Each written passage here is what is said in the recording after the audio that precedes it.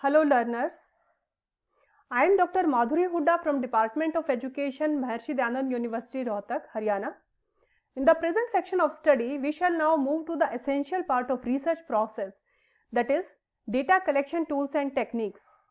Here, at this stage, we feel the necessity of having one or more suitable tools or devices which can give desired data relevant to the ongoing study. So today we will discuss the topic characteristics of various tools of data collection.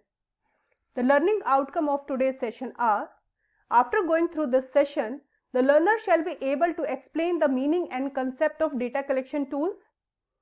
Second, the learner shall be able to explain various characteristics of a good research tool like validity, reliability, usability, discriminating power and the interest. Third, the learner shall be able to understand the different types of validity of a research tool. Fourth, the learner shall be able to understand the different types of reliability of a research tool. Fifth, the learner shall be able to select the tool on the basis of characteristics of a good research tool. Friends, see, data collection is very important and essential part of research process. For any research study, the researchers need to collect data so as to draw conclusions and arrive at valid generalizations from the data collected. To test the hypotheses which are framed and to continue with the research, data must be collected using suitable and appropriate tools. So there are some tools and techniques of data collection, and employing appropriate sampling methods and collecting data haphazardly is neither sufficient and nor desirable. A researcher needs many data gathering tools in his research study, and these tools may vary in complexity, administration and the process of interpretation. Each and every tool of data collection is suitable for collection of a particular type of data or the information. The researcher is to select from the available tools which will help in collection of data for further testing of hypotheses. Sometimes he finds that the existing tools are not serving his purpose, so he may adapt or modify them or can go for construction of another tool. Though the researcher has to be careful in selecting and developing the appropriate and accurate tool for data collection, only the data collected methodically using right tools will give valid and reliable information and help the researcher to draw valid conclusion and arrive at good generalizations. There is availability of variety of methods and procedures developed to help in collection of data, and each method or tool may differ from the other in terms of complexity, design, administration and interpretation.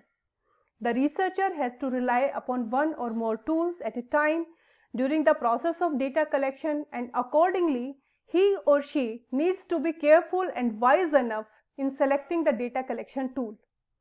Each tool or technique is designed for yielding certain type of data. The researcher may make use of standardized or ready-made tools or may develop their own depending upon the type of research study they are conducting and the nature of data they require. The important tools are questionnaires, observations, interviews, attitude scales, rating scale, psychological test, etc. In the selection of research tool for data collection, a researcher must look for the characteristics of good research tools, means the researcher must evaluate the tool in terms of validity, reliability and usability. These are certain evaluative criteria for a good research tool. So let us discuss in brief the certain characteristics of good research tool. First of all, we will discuss validity. Validity of a research tool is its atrocity to measure actually what it is supposed to measure. In general, it is said the tool is valid if it measures what it claims to measure, and it is valid if it meets the purpose for which it was designed. It is also thought of as utility, but its meaning is contextual. A tool may not possess universal or eternal validity. It may be useful for one study and invalid or useful for another study. For instance, we cannot ask whether this is a valid tool. Instead of this, we need to ask how valid this tool is for the decision I wish to make.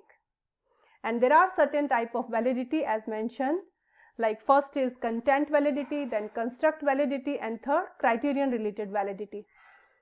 First is content validity. Content validity is related to measure validity of the tool to measure its similarity with the course content which has been taught in the course. It is measured for the proficiency tools and the academic achievement tools. It indicates how much the tool is related to the course content taught. It refers to the degree to which the tool actually measures the trait for which it was designed.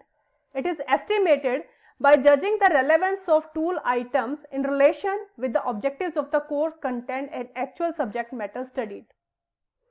Course content validity depends upon the careful examination of course subject books, syllabi, objectives, and the judgment of subject experts. This type of validity depends upon the several subject experts' opinion and the specialist of the tool construction. Second type of validity is construct validity. Construct validity is generally measured for psychological tools. It is concerned with the interpretation of test scores in terms of psychological and theoretical constructs. It is calculated in terms of similarity of various dimensions included while constructing the tool in reference to other available tools.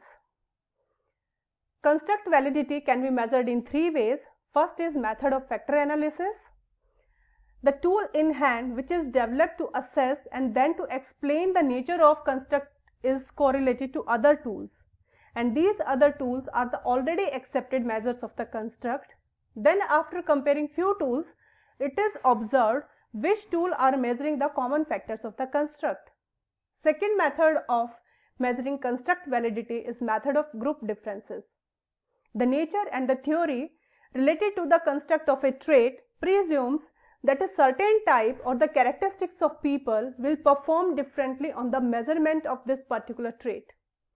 On the basis of measurement of this trait for these particular groups, the hypothesis of difference in the test scores is verified. Third method is method of observing the effect of experimental treatment on the test scores.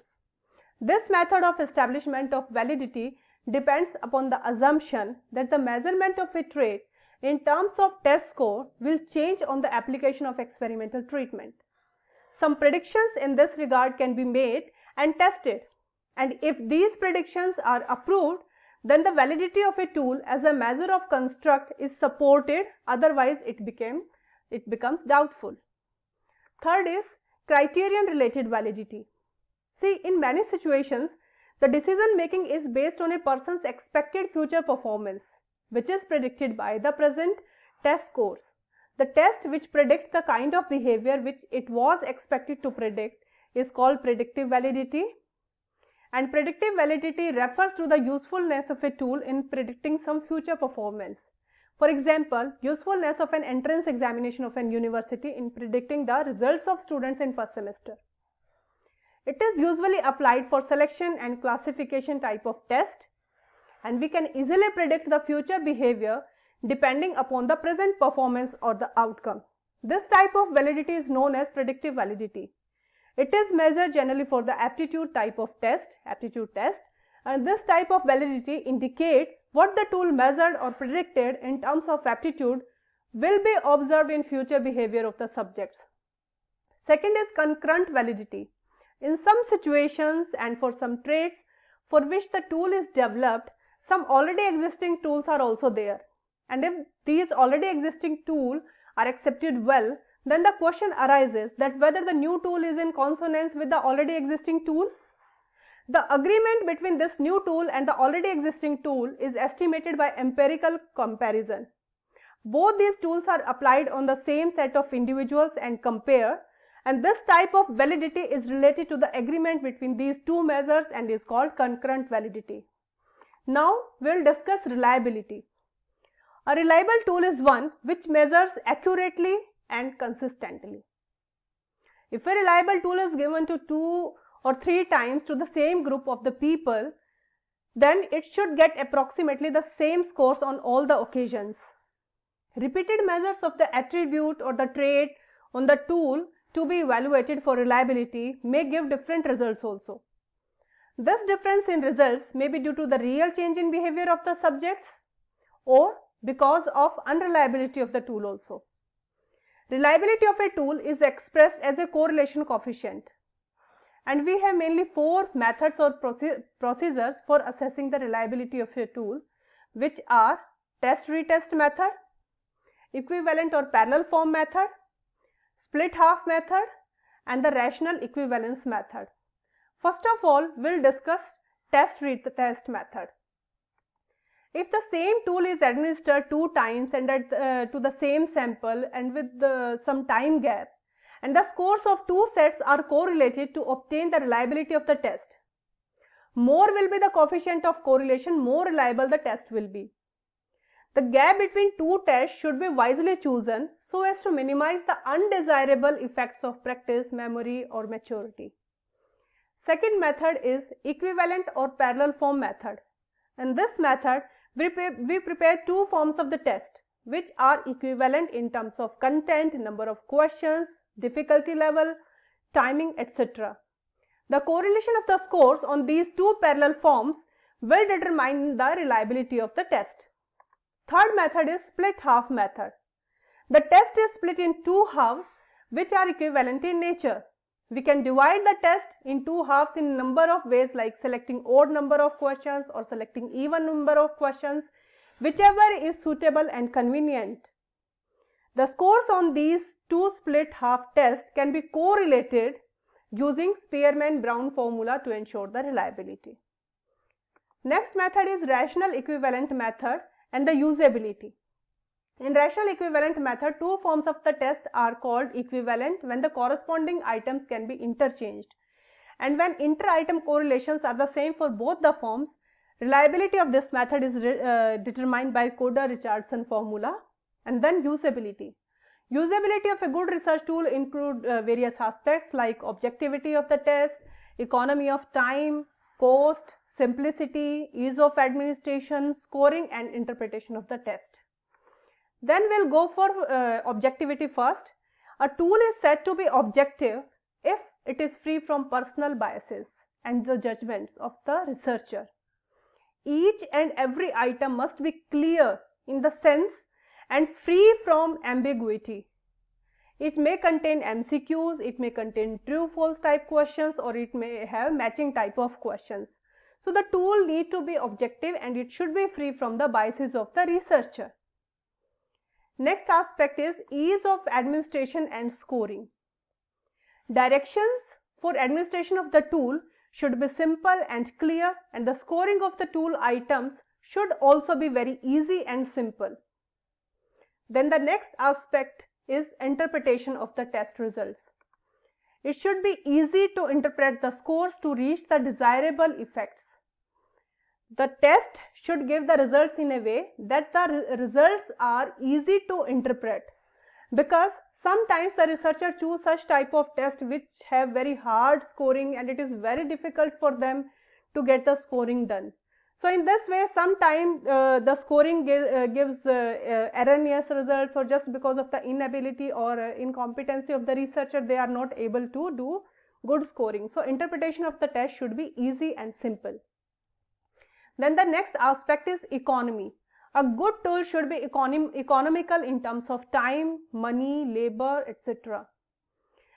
Like the test should be economical, it should not be very costly, it should not be very time consuming, and it must give facilitation for the researcher to use. Next part is discriminating power.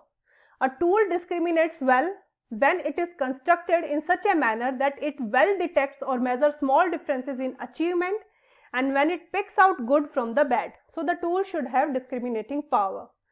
Then next is interest. Like the tool should be interesting enough to seek the attention and cooperation of the subjects under study. So the students, these were the characteristics of a good research tool. The researcher should also refer to the mental measurement yearbooks and the Indian mental measurement handbook by NCERT for the acquaintance with the foreign and Indian psychological tools. And in addition to the name of the authors, you will find the critical evaluation of the published test also there.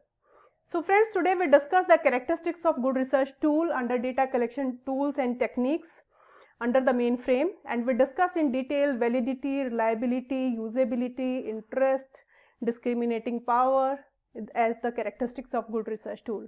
I hope you enjoyed this learning session, and thank you very much. So wishing you